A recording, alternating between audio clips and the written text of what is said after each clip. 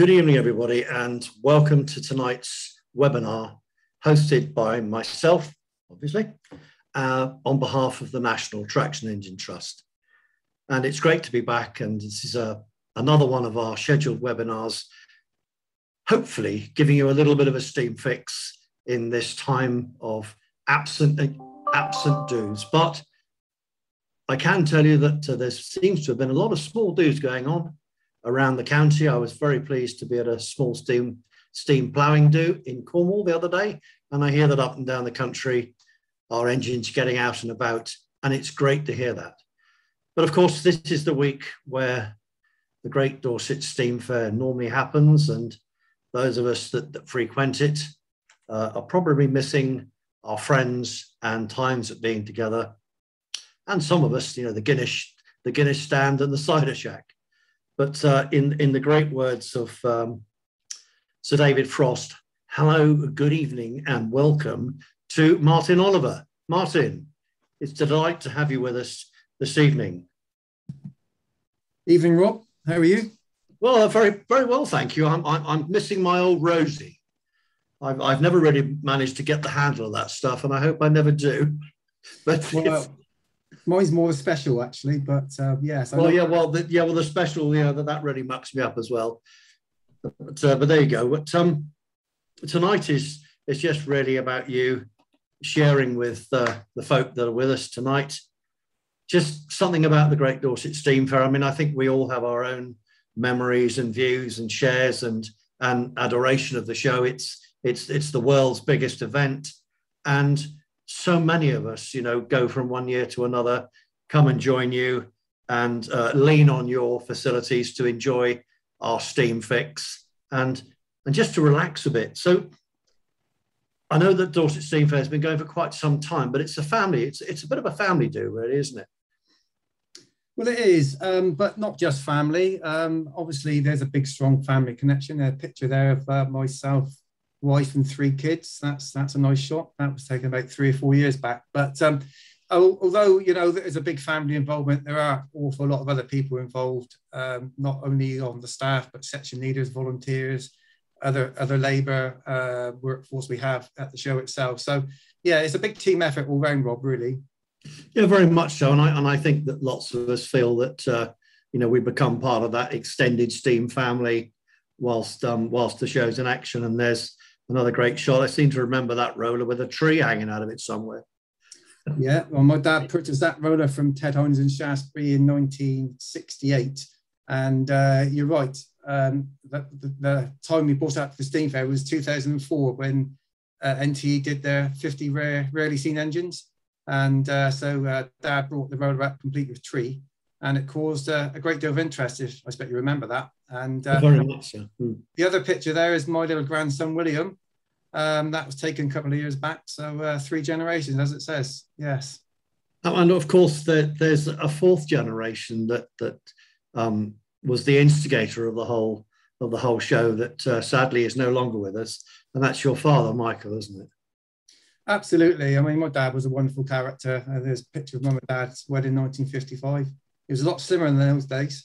Yeah, I mean, my dad, always interested in steam, grew up on a farm, lots of work in machinery.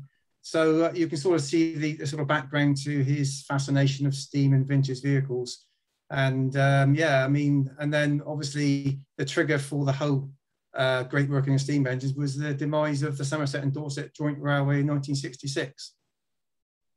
Okay, well that's a long time away, isn't it? And we can see Quo Vadis there, probably the principal engine of Dorset, although I suspect Mr. Pocock would contest that the Little Gem is more important, but we won't argue about that one because I know that the owner's actually logged in, so I've got to be a bit careful. Yes, I've heard Robert Coles is logged in. Good evening, Robert. But Quo Vadis goes hand in hand with the Great Dorset Steam Fair and my father's favourite engine. Quo Vadis was owned by Ted Hines Shaftesbury, who was one of the early founders of the Great Dorset Steam Fair, along with my father and John Pocock, Richard's father, Stephen Hubbock, and a couple of others. And Quo Vadis is, it symbolises the Great Dorset Steam Fair so much. It's always #1 in our catalogue. My dad's affection with the engine grew in the 70s, where he used to take it all over the country on a low loader, promoting the great work in the steam engines at Starrapane Bushes. So yeah, it's Gro Vallis and my father go hand in hand, literally. Well, it's a pretty amazing event to create. But of course, it wasn't the size it was then as it is now. I mean, now it's a huge event, but it would be good just to understand how the Great Dorset Steam Fair got to be great, if you know what I mean. Well, I think, as with anything, everything's got to have a starting point, hasn't it? And the first show in 1969 followed a couple of steam parties on the back of the closure of the Somerset and Dorset Joint Railway, and my dad taking cine films and that being showed 3 times in the local pub, the Royal Oak over Fitzpaine. And yeah, the first show, I believe, was about 5 acres, nothing bigger than that. And then it grew over the following years, 20 acres, 50, and then 100, 250, and then up to sort of massive proportions in the last 10, 15 years, 500 acres. And in fact, we actually got to 700 acres at the 50th anniversary 3 years back. So yeah, colossal transformation in size over the years. And you've been at 3 sites, I think it's right to say, haven't I think it's 4 actually, Rob. The first 3, no, the first 2, 69, 70 was at Downend Farm at Starrapane, and then in 71 moved to the infamous Starrapane Bushes location up until 1984, and then over to Everley Hill from 85 to 87, and then up at Tarrant Hinton ever since. So we've been at Tarrant Hinton for 33 years. Incredible, really. It's a very long time, and I'm a kind of a newbie to the show, not joining you until the year 2000, and I'm sure everybody's got their own memory of the first time that you break hallowed ground, so to speak, and it really is quite a vision, and it still hits the spot when you come around the corner. But not everything was plain sailing in the formative years of the show, was it? I mean, there must have been hard times when the weather just killed you. Well, absolutely. I always remember my father saying in the late 70s, early 80s, there were 9 consecutive years of bad weather. The show was on its knees financially. And a lot of people were saying to Dad, it's really time to give it up. You know, it's just not worth it. It's costing too much money. Father actually put the deeds of our house up to keep at the bank to keep the show going, and Doc Romanis did the same. And without them doing that, the show wouldn't have survived into the 90s, let alone today. So hats off to those guys for doing that.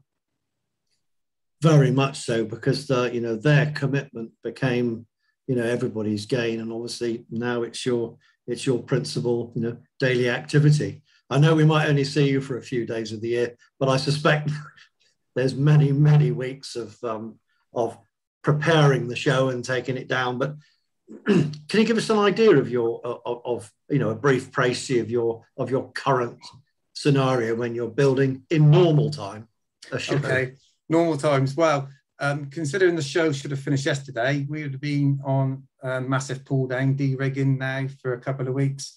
Probably coming out of the show, going at Tarrant Hinton, we ploughed it up probably 3rd week of September. 2 or 3 weeks sort of getting back into the office properly, sorting out paperwork, admin, paying lots of bills, unfortunately. And then probably by the end of October, we'll be working on the following show. So I suppose really the show, about 11 months of the year, I suppose, from a time scale really to get it up and running, which is, it's a lot to do. You can imagine it's a administrative, I was going to say nightmare, Rob. I suppose it can be sometimes, but it's just a massive operation which we have to put together. We have lots of meetings with the council, police, fire ambulance, as well as contractual obligations, meetings with those guys, lots of dealings with the public, as you can imagine, dealings with exhibitors, section leaders, our own staff and volunteers. So putting all that together to come to fruition at the end of August is no mean feat, really, obviously. No, certainly not. And I know that everything's in the same place, and it's small wonder that with the jigsaw the ultimate jigsaw that you've got to put together through your 500 or 600 acres. That what's the starting place? There must be a ground zero from where you move out from. Well, I suppose ground zero probably is when we more or less put the past show to bed, really. So, as I say, once we sort of get into October, middle of October, we pretty much put the old show to bed, apart from maybe a couple of council meetings whereby there's a debrief, but also looking ahead to the following year as well.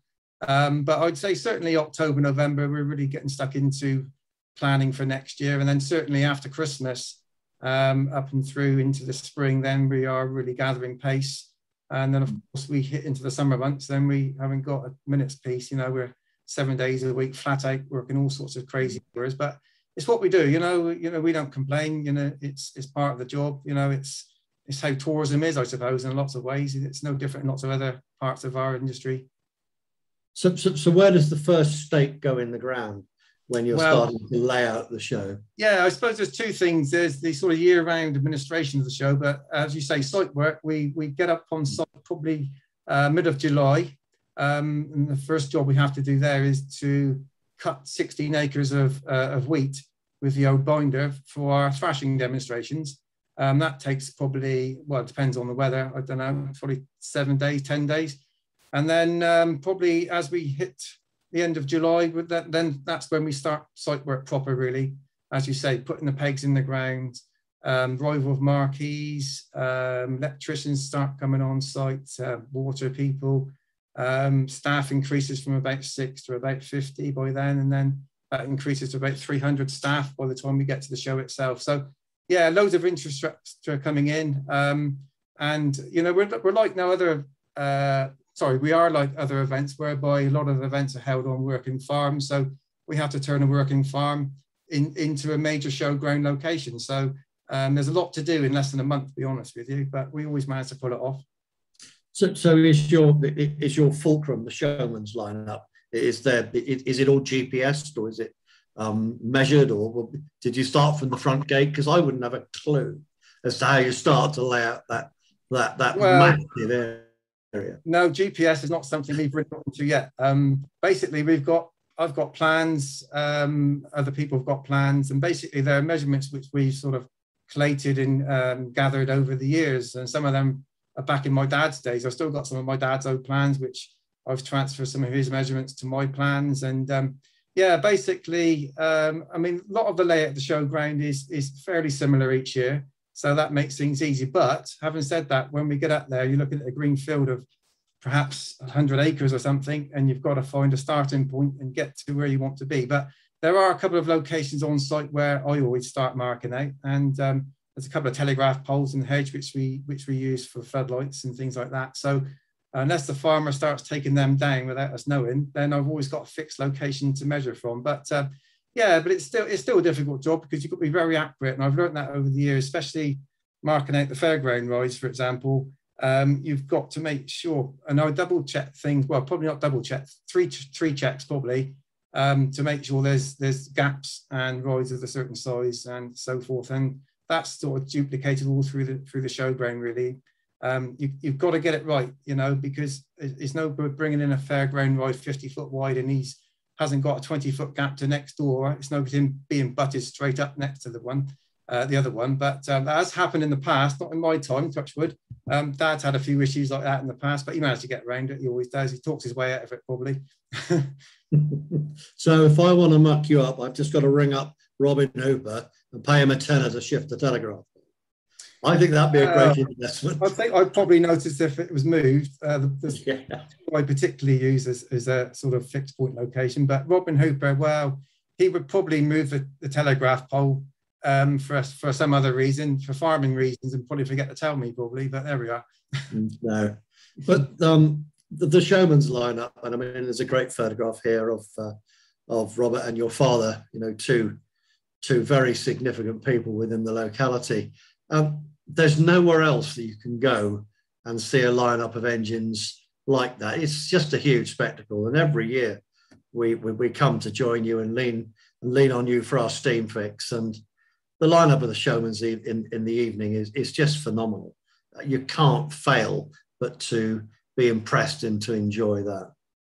Well, I think, you know, the Showman's Engine line is the focal point of our show. It certainly was probably, along with the Heavy Haulage Arena, my dad's favourite part of the show. But I suppose if I was pushed as to what his favourite part was, it would be the Showman's Engine line. And as you say, particularly in the evenings, the whole place comes alive. And the smell of the steam and the coal, hot oil, fish and chips and hot dogs. It's a great atmosphere.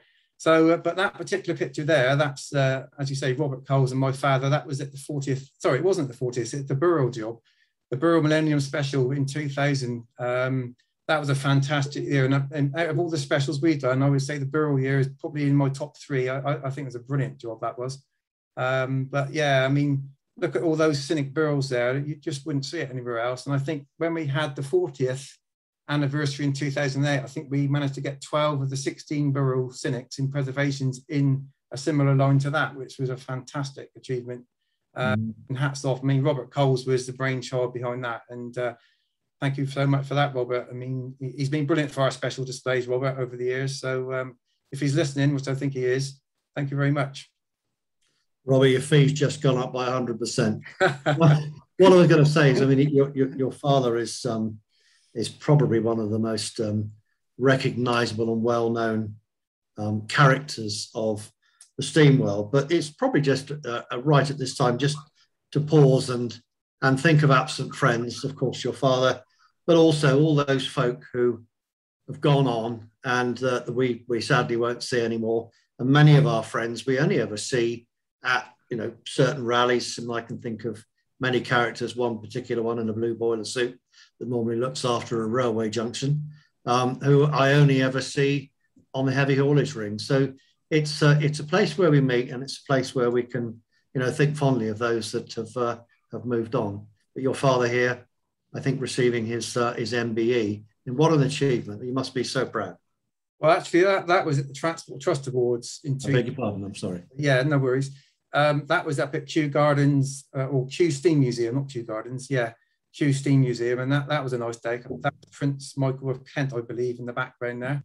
It was a very nice day, and Dad was well chuffed to receive that award. So, but Dad was an incredible character. You know, he was a larger-than-life character. I had a wonderful childhood growing up with Dad. You could imagine him putting the steam fair together, you know, from our front room on the telephone all night, ringing up people, trying to persuade them to come. And he would, you know, Dad was very good with his words, and he could encourage or persuade anybody to come to the steam fair. He just had that very persuasive way, and his likable nature. Fantastic guy. Miss him a lot, obviously.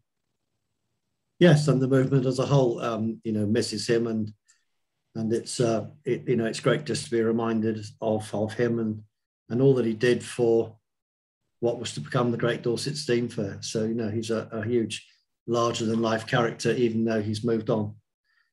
And this is, I believe, the memorial service, wasn't it? Yeah, it was. Dad sadly passed away in November 2009, and of course, the next steam fair after that was 2010, and we had a memorial service, I believe, on the first morning of the show that year.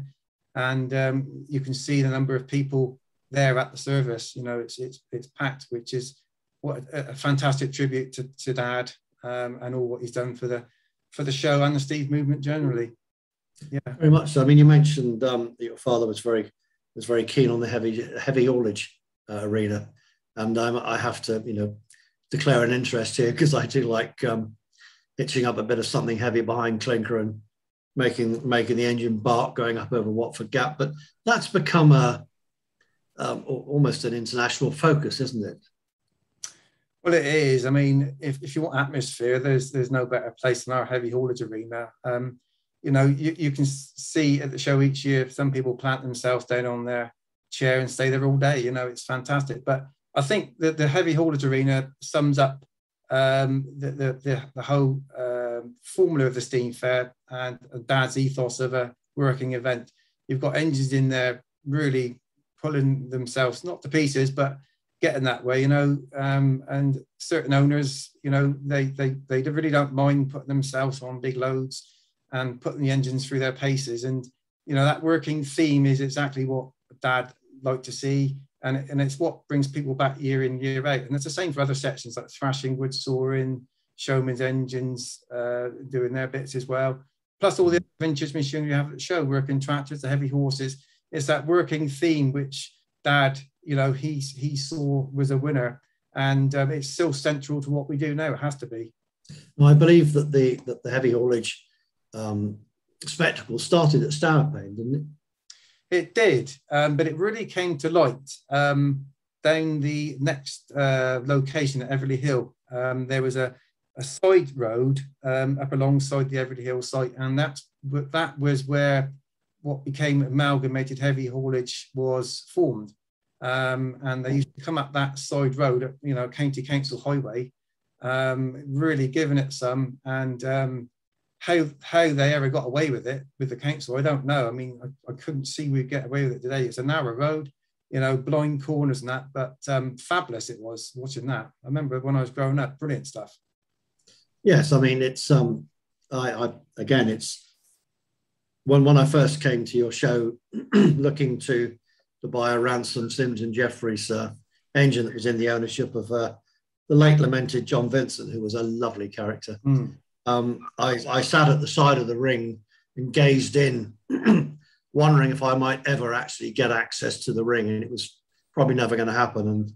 And when we bought our borrow, you were kind enough to allow us to come in and have a play, and it really is a spectacle. I mean, it's just a phenomenal.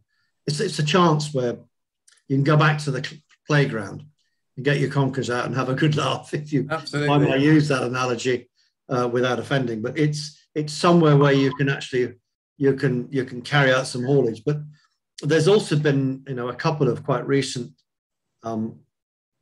big haulage events that you've initiated, being the 2014 and the 2018 centenaries of the start and the conclusion of the First World War. So those were they were marvellous events, spectacular.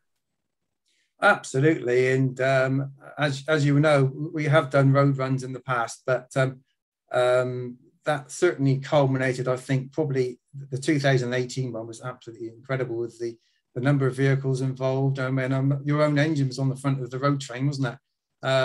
It was a brilliant day. I mean, I think the weather was not so clever. Or was that 14? I can't remember now, to be honest. Probably both. Yeah, it was absolutely brilliant. And then when it stopped in the centre of Blandford and caused complete chaos for a couple of hours, that was even better. You know, it was just what my dad would have loved to have done. We really shouldn't have stopped in Blandford, but I think needs must, and we had to do it, you know. And I think we had buses turning around, people getting upset in their cars, but you know, it had to be done, and it was a tremendous spectacle, and the memory will live forevermore. I think that was a brilliant day.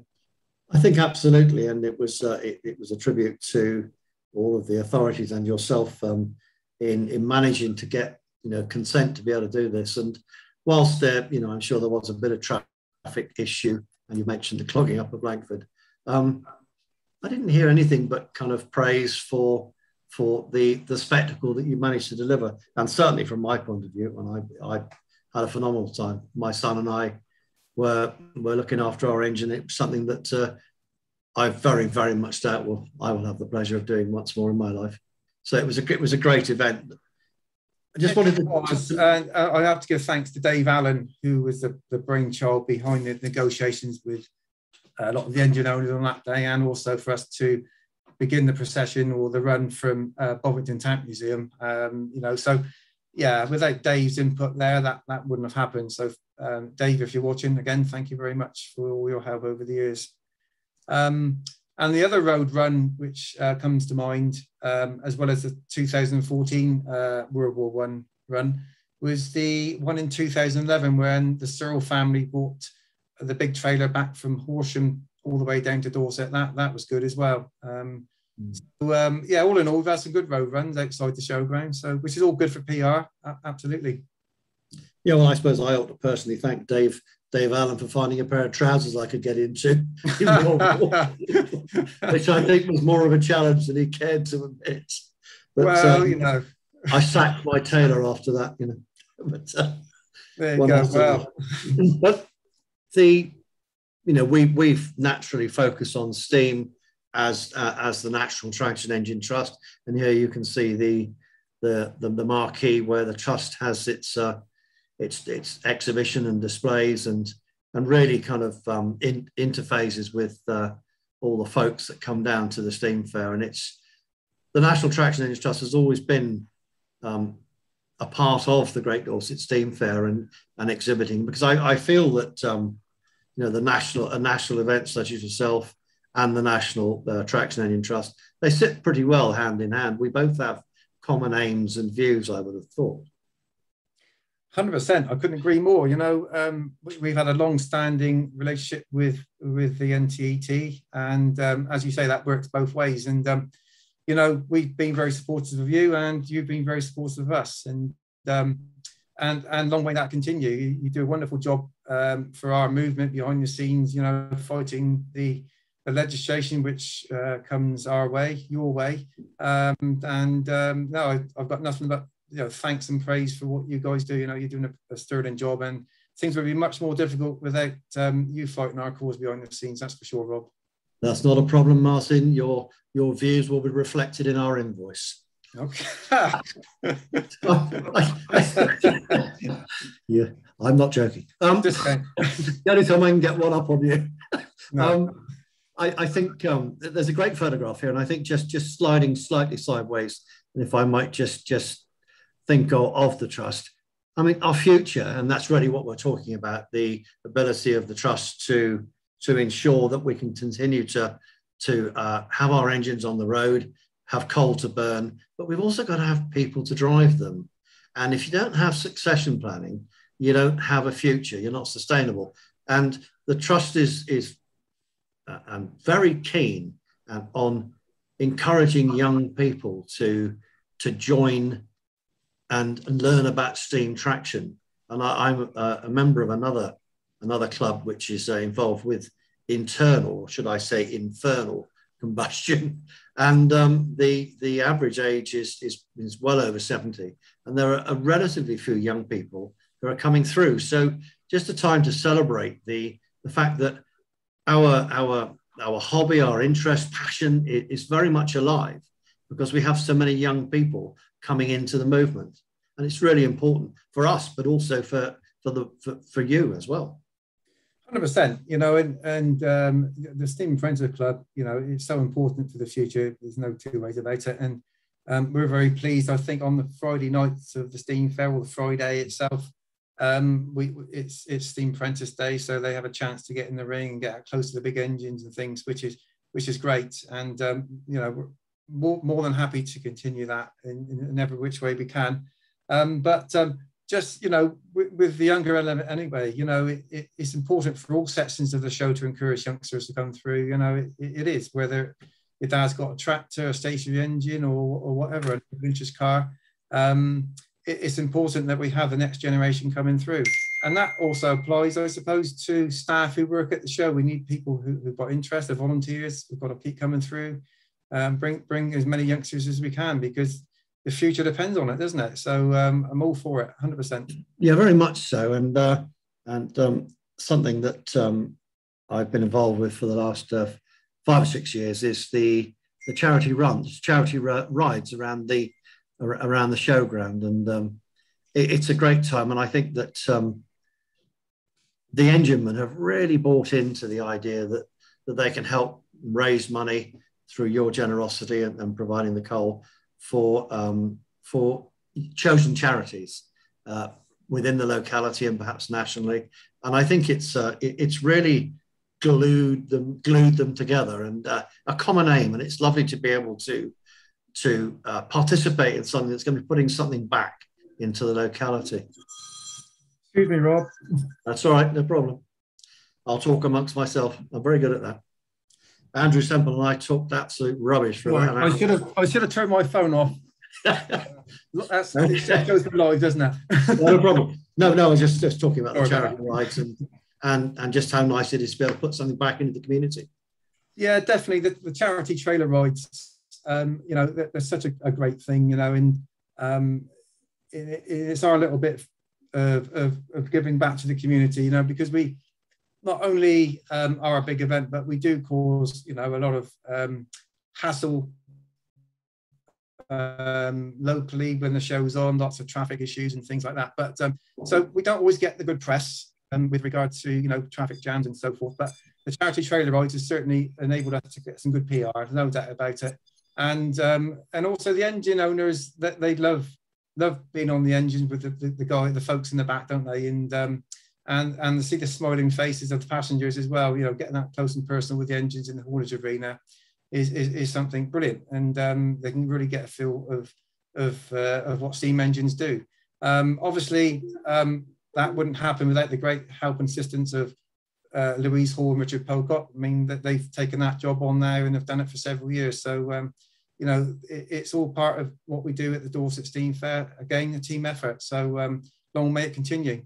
Very much so. And I think one of the best sights is to see the infamous Lord John Wakeham of Lanson, who is seen getting up on the back of the trailer, giving away pieces of memory in the shapes of coal to the young people. Oh, cool. Wow, and then showing the exits and how to get out. It never fails to make the whole trailer ride just collapse. So thank you, John, if you're here. My account follows soon.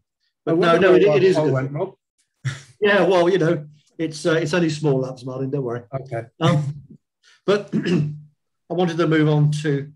And we've talked a lot about the steam part of your show, but that's really quite a small element, isn't it? When you compare with all the other issues that you're managing and the different exhibits.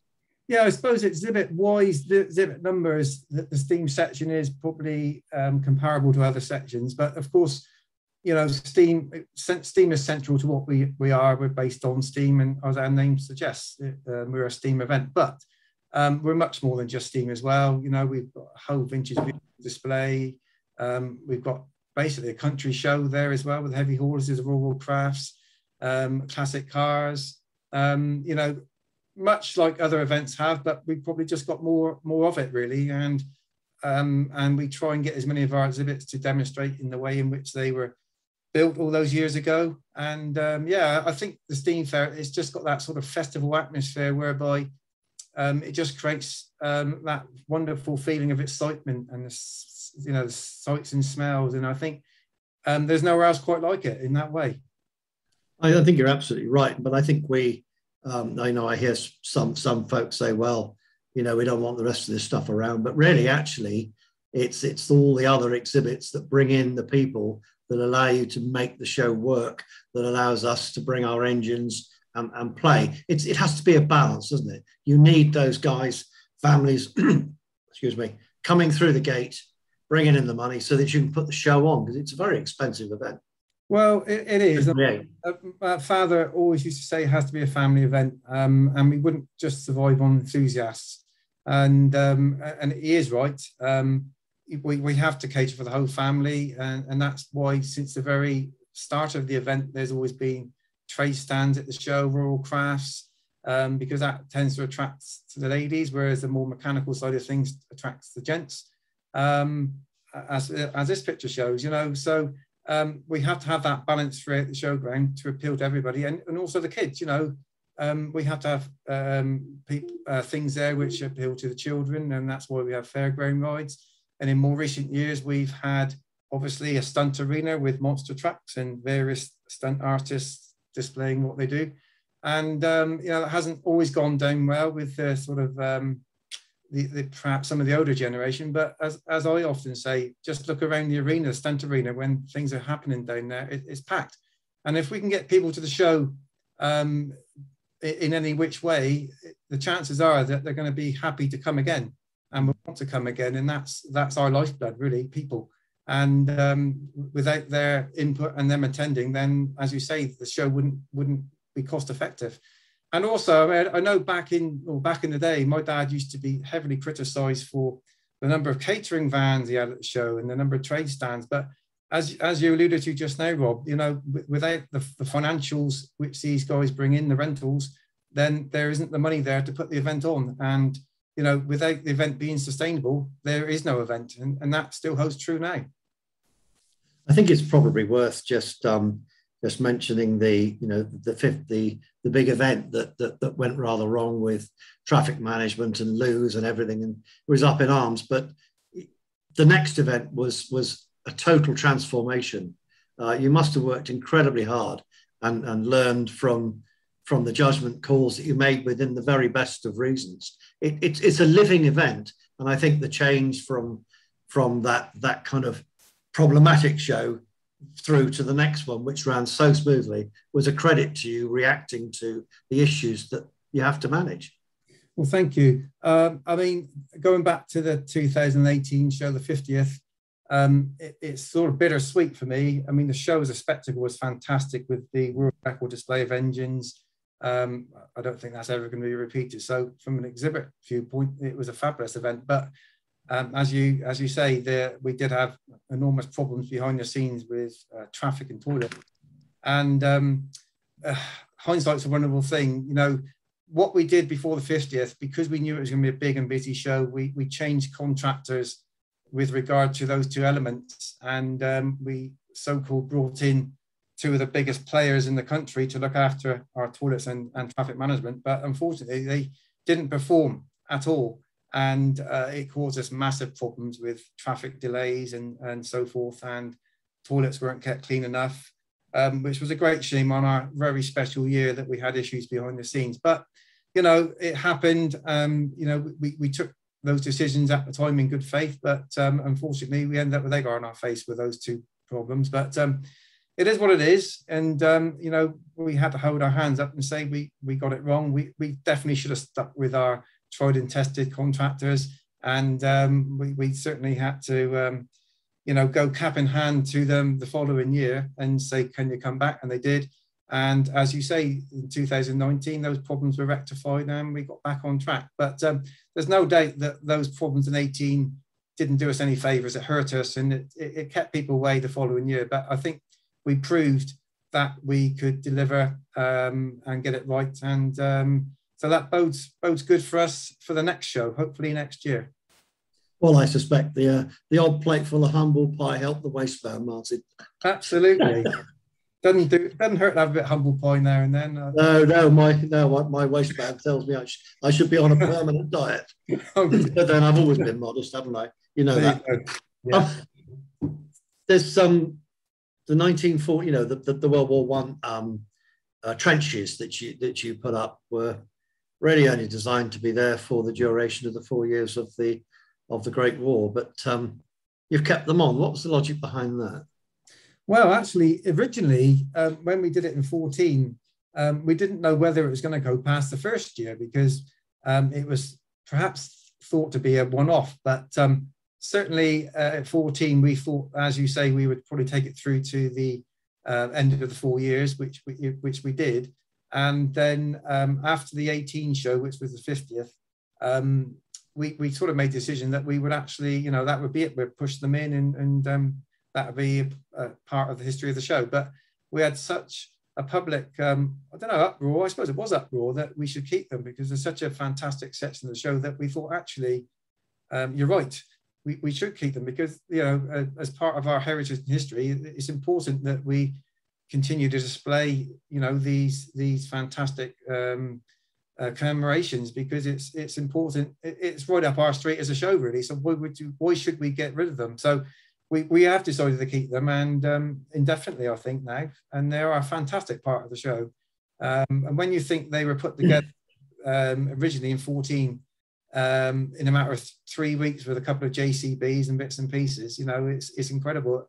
But, you know, I certainly can't take the credit for that, really. I mean, it's Rowley Moores, who's our World War I section leader. I mean, he's the brainchild behind it, and lives down here at Bridport. And he's such a nice guy and relaxed. And, you know, what he doesn't know about the First World War is not worth knowing. You know, he's incredibly knowledgeable about it. And he goes to France quite a bit, and often comes back with another truck he's found in an old barn. You know, it's incredible. So, but the section really has been spectacular, I have to say, and it's so authentic, and especially with the living historians which accompany the trenches and, of course, the vehicles. So yeah, it's a great display overall. Yes. And it's somewhat spooky and eerie that immediately behind your trenches are the marks and the telltales of the training trenches of Blandford Camp. And I'm sure that everybody knows that, but it is quite eerie that the real thing sits behind. It is, isn't it? Such a coincidence, isn't it? You know, and it's almost like written in the stars, isn't it? So, in some way, that's very much so. Yeah, very much so. Yeah, very strange, but nice at the same time.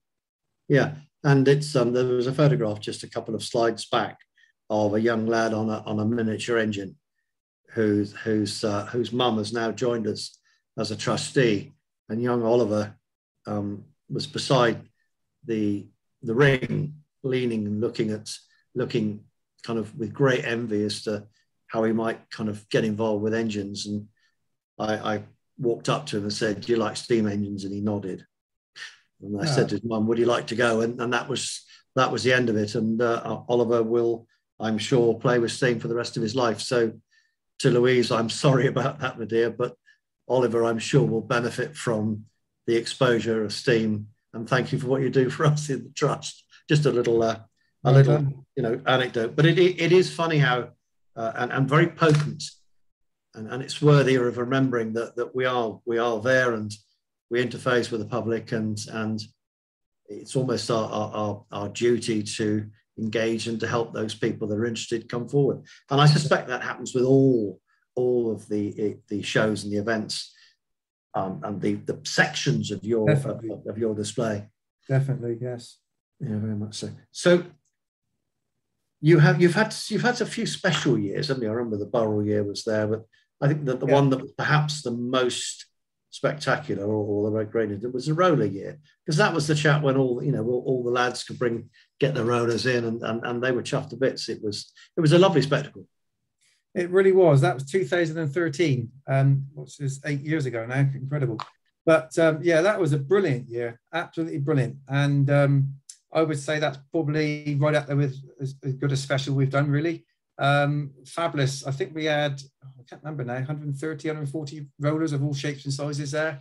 And it was a brilliant section. And I must applaud Mr. Wakeham on this one, particularly, because I don't think there's any need to do that, he gets enough praises to do. But his sort of professional skills came to the fore there, really, because came up here with Robert Coles and Michael Goats from the Road Roller Association, come down several times for meetings here in the spring and summertime. And John, being involved with our specials, was there as well. And John, as often the case with the specials these days, took a leading hand in the layout of where the engines go. And particularly attention to details of immaculate, not like my old plans, which are a bit like that, if you can see, I don't know. But anyway, and then when we got on site, there's John out there with his string and basically slide rules and measured two sets of lines of rollers going down the hill past the NTE tent. And the pegs came out, numbered up beautifully, painted and all like arrowed up. Fantastic. And out of all the memories of the roller special is those two lines of rollers going down either side with the avenue in between, which sticks in my mind. And John actually marked them out brilliantly. It looked a spectacular display. So that was brilliant. But the rollers themselves, the different various makes and the different models and classes of each roller, it was unbelievable, really. So yeah, it was a great year. I'm very pleased to report that his skill at lining up gin at 6 and 7 o'clock in the evening, the top of the heavy haulage ring is exceptionally good as well. And so I'm very happy and pleased to help him with that. So. Yeah, I'll bet.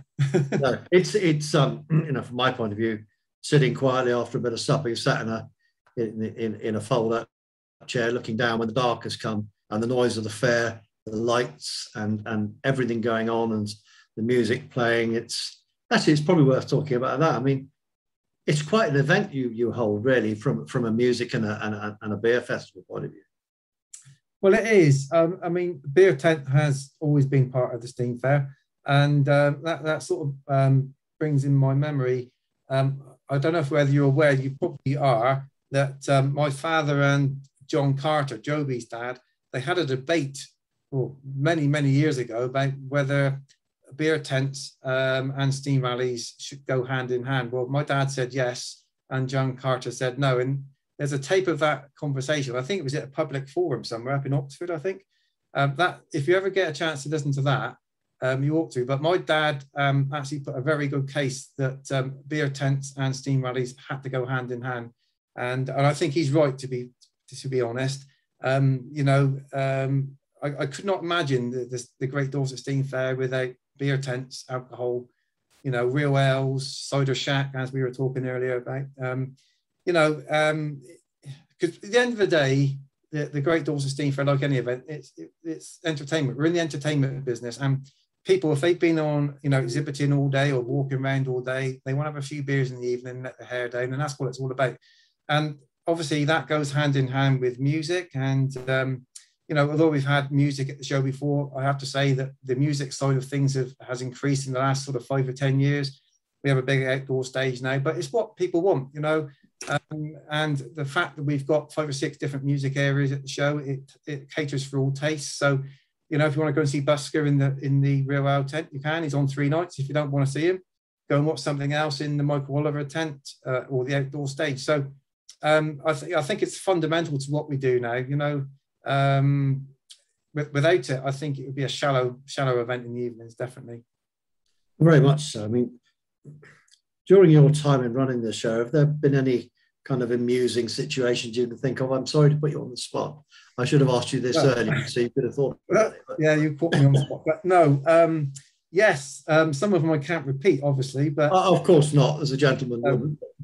Absolutely, as a gentleman would. Yeah, I've had some funny stories, and I've seen some funny things. And I remember, we had a caravan pinched. Oh, this is going back about 15 years back.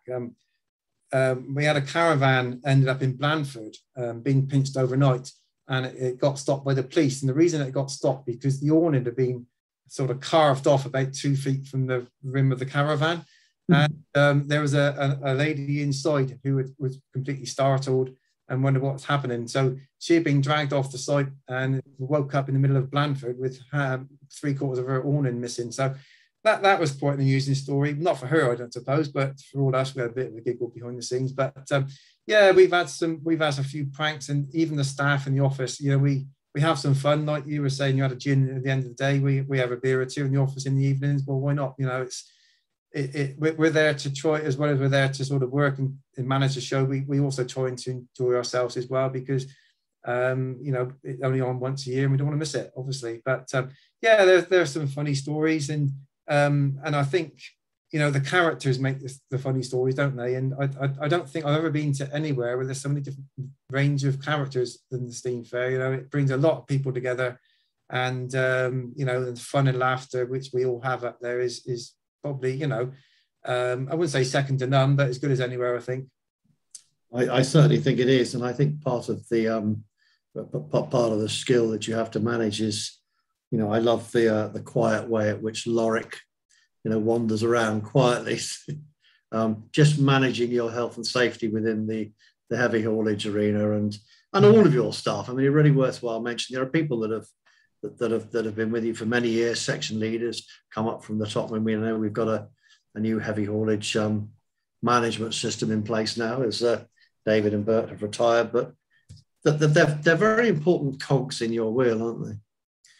Well, they are. I mean, the Steam Fair, fundamentally, we manage the show itself from the office, our main office throughout the year, but of course, and that looks after the nuts and bolts of this show, really, and we look after the steam side and the trade stand and things. But the other sections, the non-steam sections, are looked after, as you say, by section leaders and their volunteer roles, and they do a sterling job behind the scenes.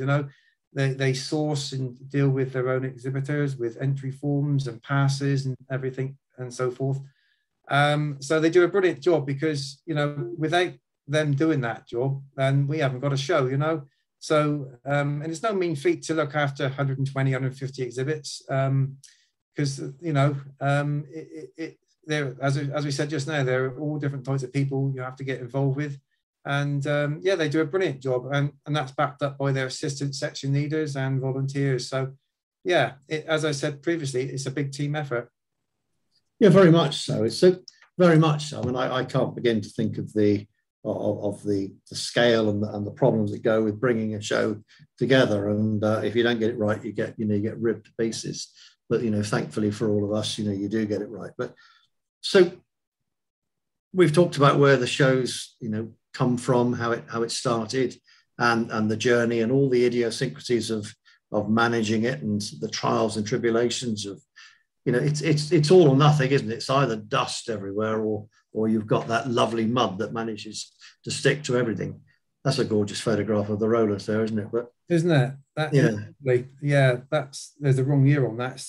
That's probably my I sent that to Naomi, probably the wrong caption on it, but it's 2013. But that is the roller special. That was a fabulous photograph, wasn't it?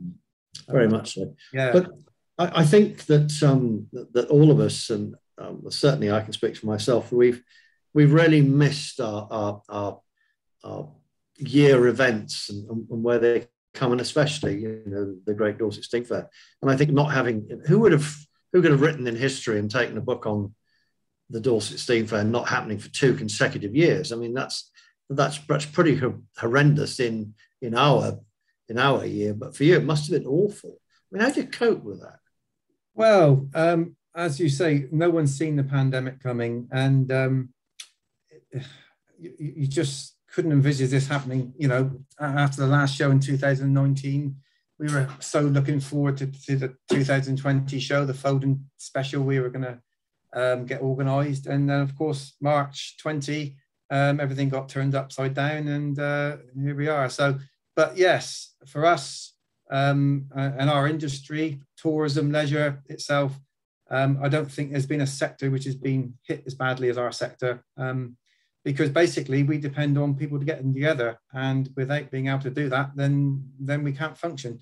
So yes, so we've had to cancel the last 2 shows, which for us is bad news. Of course it is. Basically, we haven't traded for 2 years, and that's not good for any company. But luckily, we've had the resources from the better years to keep us going, and we've been fortunate to be awarded a grant from the Culture Recovery Fund for Heritage, which was very welcome. So putting all those together, we're still here, we're still ready to go for next year. But having said all that, the Great Dorset Steam Fair does cost an enormous amount of money to run when the event is held. Obviously, I mean, the last event was close on £3 million to run. That's an awful lot of money to take when you're relying on basically 5 days of good weather. And, so the industry is high risk anyway, let alone with COVID on top. So, we're used to dealing with risk, but COVID certainly put a completely different angle on things. And, people often ask or say to me, how long do you think the Steam Fair will keep going? And I said, well, it will keep going as long as it's popular and as long as it can sustain itself financially. And, there are always concerns about the financials because, our costs over the last 10 years have probably been going up 100,000 a year. And that's probably down 95% to direct legislation, licensing, health and safety rules and risks, risk assessments and so forth. And us having to be more compliant, more certified. And all those things cost an awful lot of money. So, sustainability is something which we're always striving to keep on top of, because without it, then there's no future. So it's difficult. It's difficult times. And I know other events are suffering, increased costs. What we're looking at for next year's show with increased costs, I'm sure there's going to be some with contractors themselves not being able to work for 2 years. So yeah, we've got a lot of discussions to do as we move through the next few months. But yeah, we're hoping to run next year, and that's the aim.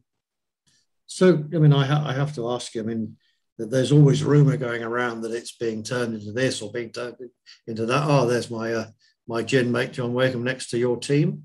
Absolutely, yes. So I know that I think you've got your family involved, as we saw in one of the first photographs around. So, the Great Dorset Steam Fair is here to stay, we hope. Definitely. We've got no plans to stop. Not at all. Far from it. Quite the reverse, to be honest with you. You know, we've got a great team behind us. You know, I've got my own family there. I've got 3 kids now, all in their 20s, 2 boys and a girl. They're all involved in the show in some shape or form. You know, I've got a great admin team behind me. Robert's daughter, Jenny Coles Duncombe. She's my PA. She's brilliant. She is. And, you know, not only Jenny, but we've got a lot of great people behind the scenes. We mentioned the section leaders just now. So, you know, as long as we can keep the management of the company strong, then I can't see any reason why the show won't continue for many years to come. As I say, is in further legislation and the costs associated with it. That's going to be the problem, I think, moving forward for our industry generally. You know, and for us at the Great Dorset being a major size event, you know, the local authority, you know, we are watched and monitored very closely, and I'm not against that, but it just means that, you know, we have to do everything completely by the book, which is fair enough, but it means there's a lot more costs involved in everything we have to do. So we live in different times now. I don't know what my dad how he would have tackled things these days. Back in his days, he would get told what to do by the council and not bother half the time. But you could get away with that in the 70s and 80s, couldn't you? But you certainly wouldn't get away with it now.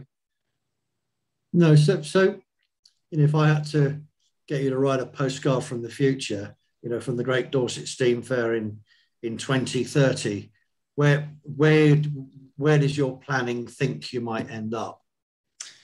Well, I think the show will still keep its central core. There'll probably be some further variations as we move along over the years, but steam and vintage machinery, heritage will always be our main theme, our main core. It's what we are, it's what people love. But if we can refine things as we move over the next few years, then great. With regard to the management of the show, I'm 58 next month, so I'm not looking too bad, I know, but 58. So, you know, I'm not going to go on forever. I always want to be involved, but, you know, I've been MD now for 20 years, incredibly. Took on from Dad in 2001, although he was obviously still behind the scenes. So, yeah, there will be a time whereby it will be time for other people to step up to the plate, really. It's how it should be.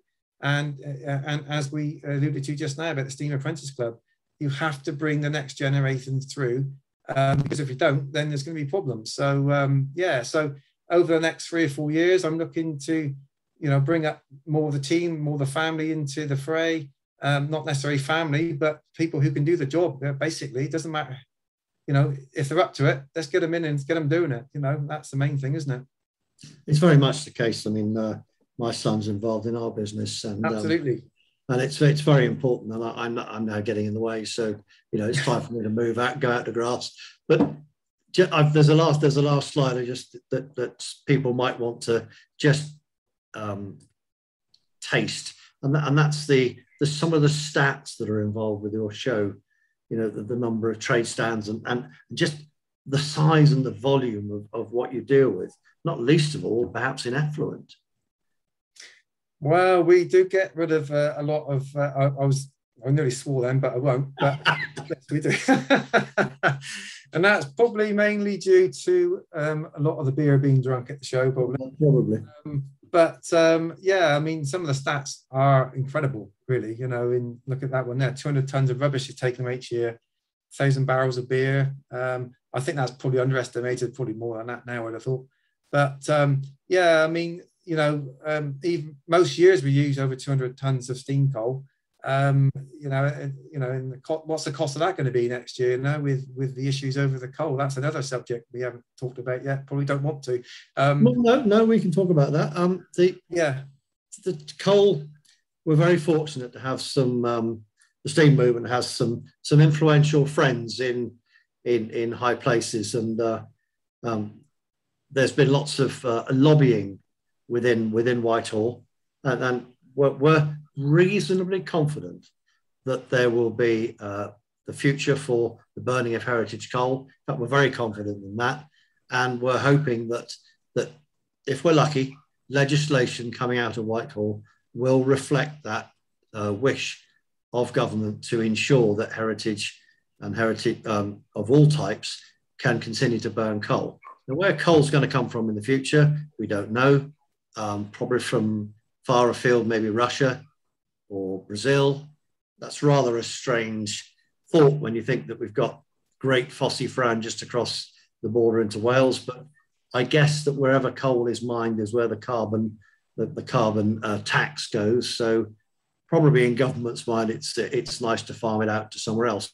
But we've also got e-coal, 50% olive husks bound with ground coal, has been tried with a reasonable success in a 15-inch railway.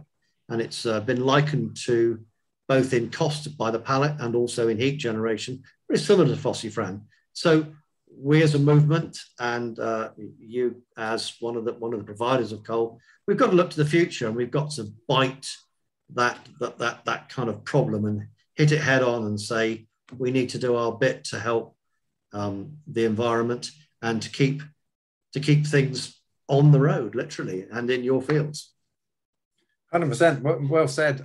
You know, because I know the last few years, the issue of coal has been a major worry for all of us, hasn't it? So it certainly looks like, you know, that's turning into, or turning the corner now into a favourable situation. So that's very pleasing to hear. So well done. Yeah, we've got some, you know, there's some people that I think my president's going to join us in a minute, just because, you know, I can't keep him out. You know what he's like. He's probably missing his strawberries and cream and duck wraps that he normally manages to get from from one of your storeholders in the back. Speak of the devil. But no, it's important that we do, you know, move forward very much. So. Definitely, 100%. Yes. Yeah. Andrew, are you with us, or are you thinking about it? He'll be there directly. I think that's the Cornish phrase for a non-urgent manana. But there he is. Look at that. Yeah. Look at that. Hi, Andrew. Technology is amazing, isn't it? Yes, Andrew. Thank you for joining us as our president. You know, it's really important that you join with us to, you know, talk with Martin and just have your 10 pennyworth, lad. That's very kind of you, Rob. I think you two chaps have done very well, actually. I don't know how long the rehearsals took, but there we are. Oh, yeah. Weeks, Andrew, weeks. Yeah, we've been on us for months. No, a couple of days, probably. If it was as painful as the Steam Fair FM clips that Mr. Wing and I were doing, it'll have been hard work.